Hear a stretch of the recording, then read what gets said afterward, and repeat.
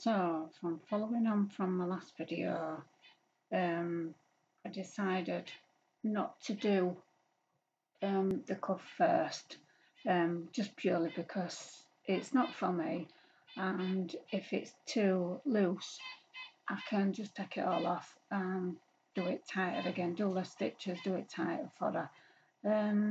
With it being for my twin sister, she's nearly the same size as me, so doing it same size as before. So I surmised what I used when I did a couple of test pieces to find it the same size as my last jumper, that I actually used a 4mm Tunisian crochet hook.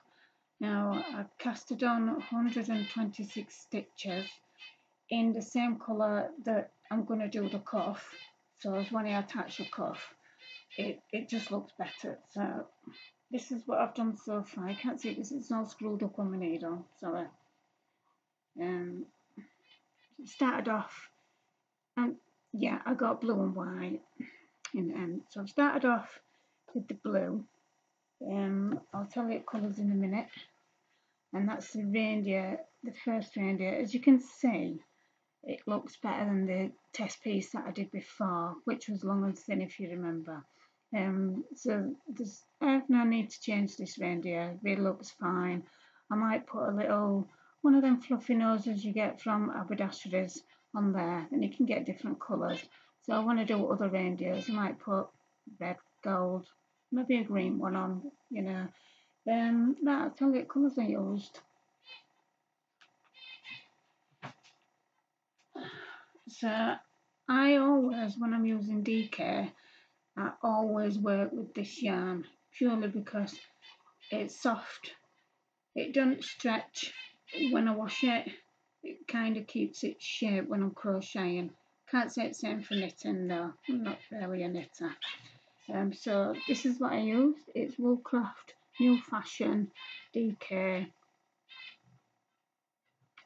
And let me get my glasses and I'll tell you the code number.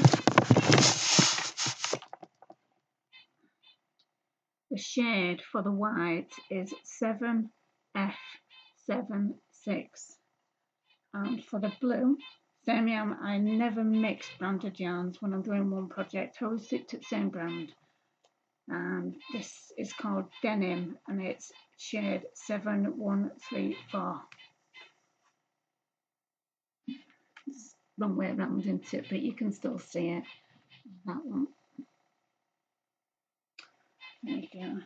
And that's what I'm using. So like I say, I cast it on with 4mm Tunisian hook, 121 stitches. You don't have to do, with a Tunisian, you don't have to do 127 chain to get 126 stitches. You just have to do chain 126 stitches to get 126 stitches.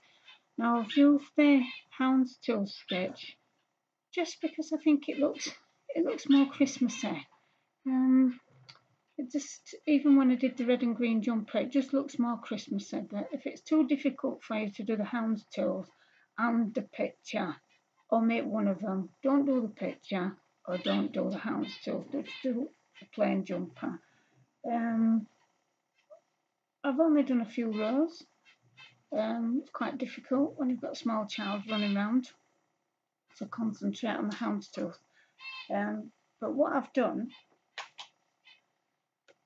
when I was doing the reindeer, when I did the test piece reindeer, I went straight across the back, all the way up there.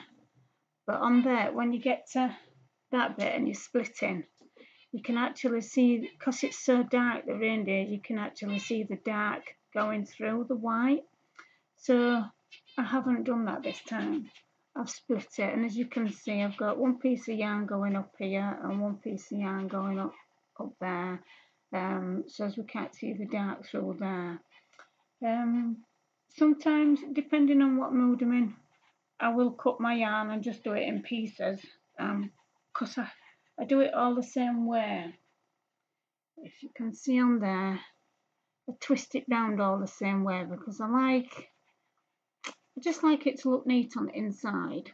And when you buy a pair of gloves or anything that's got pictures on it, they tend to just take the yarn from there to there and then carry on. So you've got this bit of yarn that when you're putting your fingers in gloves, your fingers go through it. I don't like that, so I like to twist it on every stitch. So it looks neat, looks nice. I'll just give you another look at the picture. There we go. I've got 3 reindeers to put on this side in different places on the same side, like the snowflake jumper, in different places as you go up. And I'll be doing that on the hood, and I'll be doing that on the back on the same side as well. I think that's it for today. Yeah, oh yeah, I got the gauge right on the Tunisian crochet stitch. It, as I said in my first video, I'll get back to you, and it was 24/18. So if you're making a picture for this jumper, I'm about a size in between a 10 and a 12 UK ladies.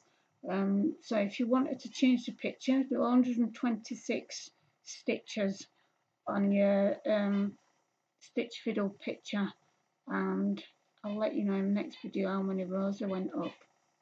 Okay.